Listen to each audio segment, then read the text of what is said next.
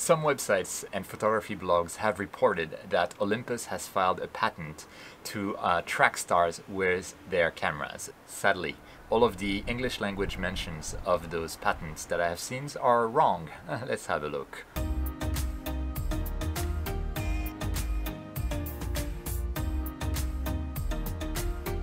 Hey guys, Quiv the Lazy Geek here and welcome back to the channel. Today we're going to look at a new patent that has been filed by Olympus about using the in-body stabilization of their cameras to follow stars so that you could take long exposures of stars with just a camera. Except that's not at all what the patent is about, because this feature has already been invented by Pentax.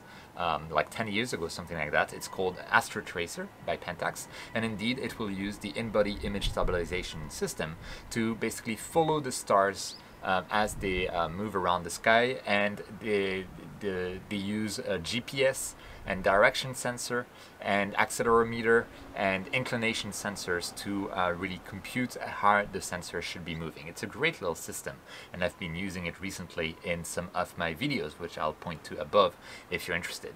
Olympus does not plan on doing the same thing, but if you look at the English language articles like this one that I have on the screen, you'd think like, okay, it's a new Astrotracer feature to keep track of stars and to do a better implementation of that feature.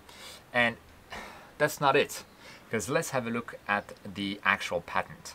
And what's very interesting, and what none of the articles seem to mention, is the first line in the overall patent summary, which is here. And that first line, or that first two lines actually, is saying that by integrating an alt-as mount with the in-body image stabilization of a camera, we'd be able to do astrophotography as if we had an equatorial mount, but with a setup that is simple and cheap, meaning alt-as mount.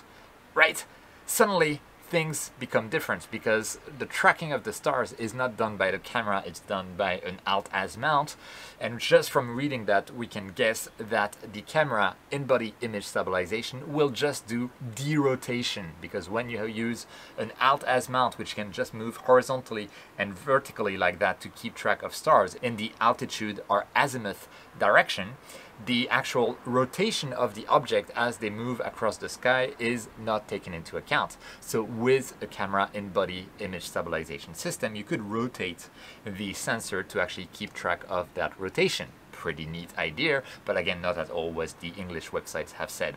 And it's interesting as well, because the very first drawing after the overall drawing is this, which is a drawing of an alt-azimuth mount upon which a camera is set. And we have the same thing later on in, I think, 11, where we can see an alt-as mount with a lens or telescope and a camera attached at the rear end. Again, it feels fairly obvious that this is not an Astrotracer feature. Now, what the patent does do is they actually reference the Astrotracer patent. And they basically say that with Astrotracer, by using the IBIS, in-body image stabilization system, you're able to follow the stars, but as you have to take multiple exposures and then stack them, combine them in the end, while you're imaging, the object is actually drifting outside of your field of view. So after stacking, you'll need to crop a lot of your image, and the more images you have, the more you need to crop, which is absolutely true. Of course, they forget to mention that you can just recenter your subject, but you know, I understand that it's painful to do. And this cropping problem is what they say that they want to solve with this patent. Again, not the same thing.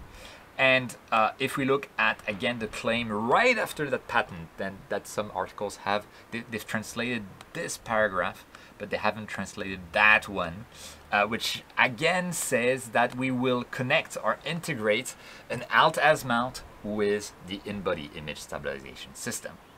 Again, it's a super cool feature. It would be nice to have a super simple setup where you have just an alt-as mount and a derotator that's in the camera. It would be super cool to have that actually in astrophotography cameras, or to have a cheap derotator being provided by ZW, for instance.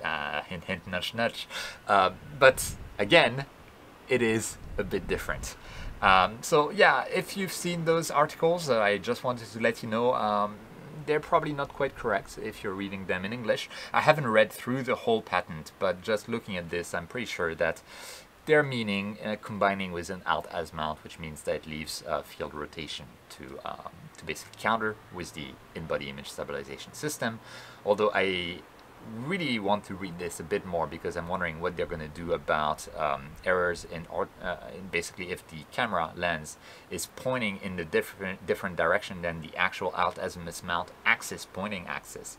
And because if that's the case, the rotation might be much more visible on the sensor, and I believe that they will be using these sensors on the camera itself to figure out where the camera is pointing versus where the mount thinks it is pointing. And that's why their patent actually includes a hand controller and a connection with the mount itself, so it needs to have information from the mount to be able to perform that derotation, rather than just the camera direction and pointing direction. But before I go into all of the details, there's a lot of things that Olympus needs to consider for their actual invention. Now, if they're going to produce anything like that or update the firmware of a camera, I don't know, but I still think it's a cool idea. It's a cool thing. It's just not what I've seen the English media saying. So yeah, now you know.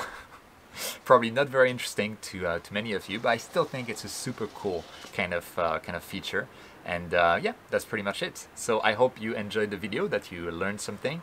And as always, thank you so much for watching. If you're new to the channel, feel free to go down below, click that subscribe button if you are interested in astrophotography. I promise you won't regret it. And with that, again, thanks for watching. Don't forget, whenever you can, to look up at the stars if the skies are clear. And I'll see you next time.